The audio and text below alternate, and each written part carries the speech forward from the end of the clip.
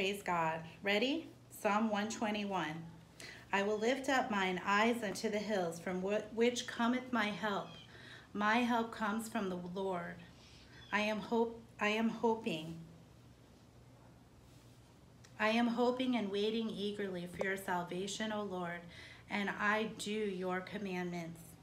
Your testimonies have I kept, hearing, loving, and obeying them. I love them exceedingly. I have observed your precepts and your testimonies for all my life.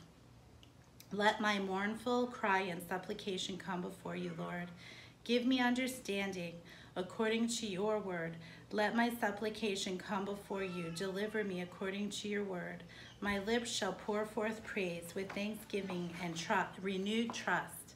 When you teach me your statutes, my tongue shall sing praises for the fulfillment of your word, for all your commandments are righteous.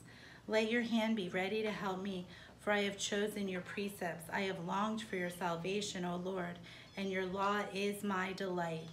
Let me live that I may praise you, and let your decrees help me. I have gone astray like a lost sheep. Seek for and demand your servant, for I do not forget your commandments. These are such good prayers to pray and praise God for the victory, for what you're going through, for what David was going through. This is the things he praised and prayed for.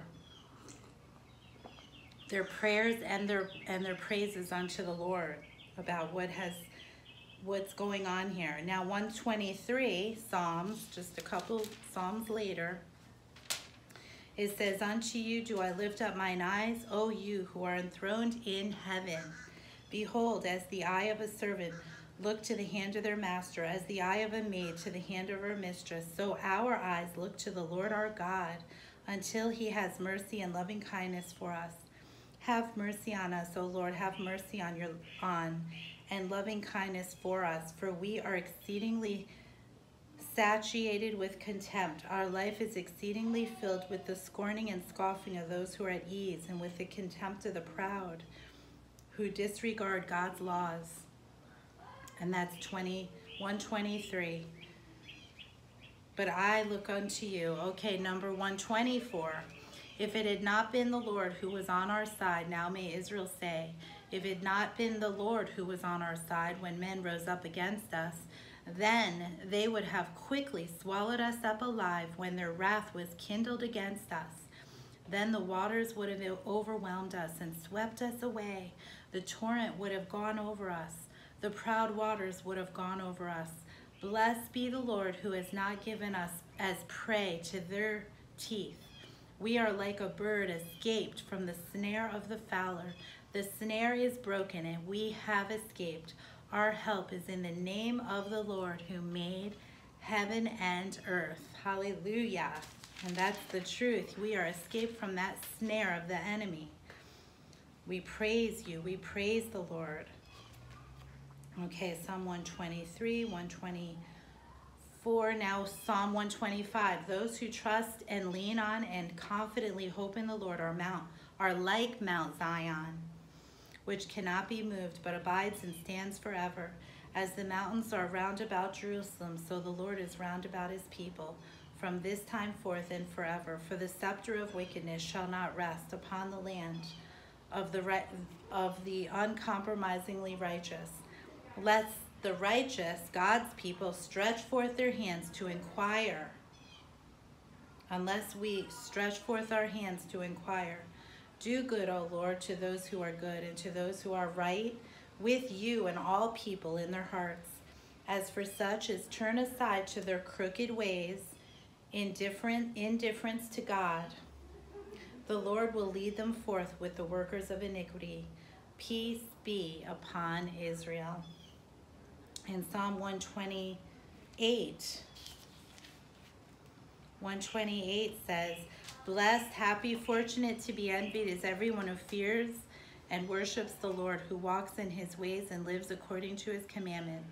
For you will eat the fruit of the labor of your hands. Happy shall you be, and it shall be well with you. Your wife shall be like a fruitful vine in the innermost parts of your house. Your children shall be like olive plants round about your table. Behold, thus shall the man be blessed who reverently and worshipfully fears the Lord. May the Lord bless you out of Zion, and may you see the prosperity of Jerusalem all the days of your life. Yes, may you see your children's children.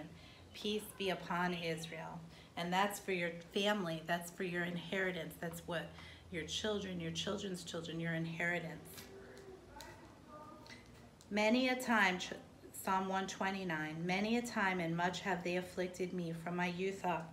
Let Israel now say, many a time and much have they afflicted me from my youth up. Yet they have not prevailed against me. The plowers plowed upon my back. They made long their furrows. The Lord is righteous. He has cut the thick cords by which the wicked enslave us. Let them all be put to shame and turn backward who hate Zion. Let them be as the grass upon the housetops, which wither before it grows up, with which the mower fills not his hand, nor the binder the sheaves of his bosom. While those who go by do not say, the blessing of the Lord be upon you. We bless you in the name of the Lord. And then Psalm 130, out of the depths have I cried to you, O Lord. Lord, hear my voice. Let your ears be attentive to the voice of my supplication.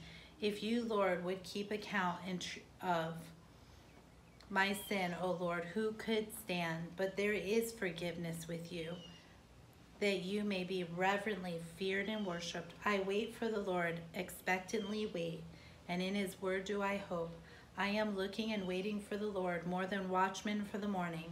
More than watchmen for the morning. O Israel, hope in the Lord, for with the Lord there is mercy and loving kindness, and with him is plenteous redemption, and he will redeem Israel from their iniquities. And when you hear Israel in Psalms, it's basically us. It's the people of God. Israel is God's chosen nation. It's Israel, his people.